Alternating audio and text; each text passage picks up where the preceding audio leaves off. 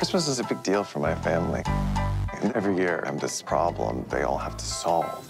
Because I'm always the single one. I think you should come home with me. We can pretend we fell in love after all these years.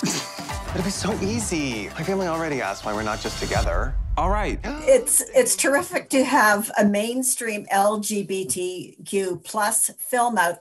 Last year, it was your Schitt's Creek castmate, Dan Levy, in Happiest Season. This year, it's your turn with Singel All the Way. Well done. Thank you.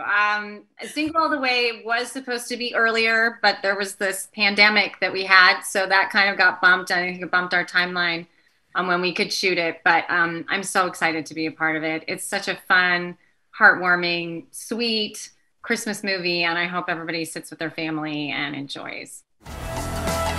Well, Slay Queen Carol? You have to call her Christmas Carol. How did I not know your mom had a holiday-specific drag name? You get a pair, and you get a pair, who am I? Oprah.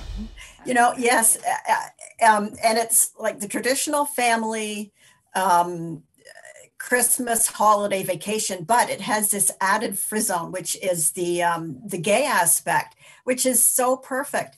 And I think, you know, global streaming services like Netflix with films like this, they really help foster change. What do you think? I completely agree. And I feel like the more diversity we have, the more love we see on the screen and all the ways that love exists, I think it can affect change in people. And I think it can normalize it for people who maybe grew up in environments where that was not normalized. It's just a family who loves their son and he's single and they want to see him find someone for the holidays. And it's a crazy family. Yeah, and it's a challenge. It's a real challenge. Yeah. Your family really wants you to have a relationship. Yes, I know. That's very clear. So my early Christmas present for you is a blind date. I love it. He loves it. You're going. You're going. Where you go? He's going on a blind date. Like from Grindr? Oh, my God. Every character has his or her arc and triumphs and stepping out of the comfort zone. Tell me about your character's journey. Lisa is a little bit of an intense sister, one might say. She deeply loves her brother. I think they're very close.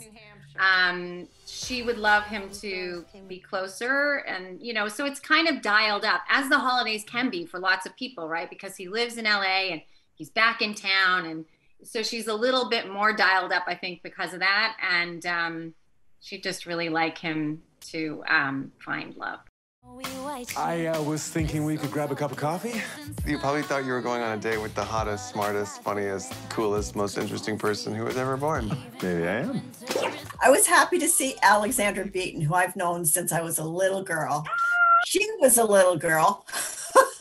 And here she is. Her mother, Kate Wheeler, founded this show, What She Said. So we have a connection to it. Oh, that's so fun. Oh yeah, she was marvelous. They were marvelous, the two ladies, and they are ladies, they're not girls, who played my daughters. They were both wonderful. And I missed so many of the scenes that they were in with Michael and Philemon. So I was so excited to watch the movie. I was like, oh, this is everything I missed that was going on behind the scenes. They were both fantastic. I cried watching the movie and I read the whole script and I was part of the thing. And so it shows you it's all part of the process. And even though you read the words until you see those actors and you see them performing them, that's when it really tugs at your heartstrings.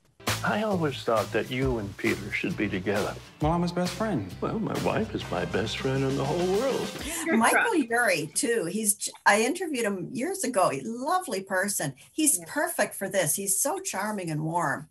He is, and he grounded, I think, the whole cast because he is such a warm, loving person. And then as an actor, playing that character was so perfect. And I mean, he's still funny and can be very sarcastic, but he's such a kind, grounded person. He was the perfect choice for this character. Absolutely. The girls are in my bed. Of course they are. I can't leave you without saying that Schitt's Creek must have changed your life fundamentally and forever. And tell me, like, you know, a year out, what's it like? It's absolutely changed my life. I think most of the people on the show forever in such a positive way. I still have so many encounters on a regular basis of people who say, I watched this through the pandemic. It got me through. It made me feel hopeful. So to be part of something that was so meaningful to people is really lovely. You have feelings for him. If Nick and I ever went there and it didn't work out, I would lose him. But what if it did work out? And again, about acceptance, LGBTQ plus acceptance. Yeah.